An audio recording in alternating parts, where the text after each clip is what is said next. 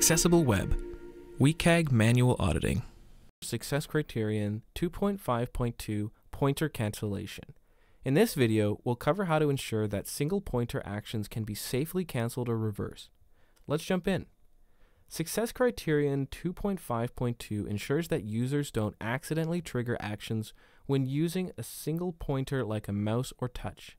This is especially important for users with motor impairments or tremors who may unintentionally press down on controls.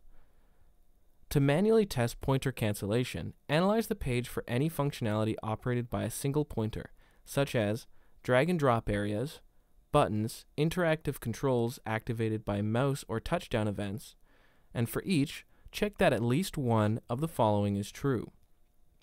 The down event is not used to complete the action, meaning functionality only happens on the release/up event, or the completion occurs on the up event and there is a mechanism to abort before releasing. For example, dragging a file into a drop area, but being able to drag it away before dropping.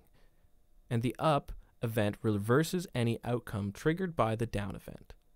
If any functionality uses the down event alone to trigger an action with no option to cancel or reverse it, add a failure in ramp.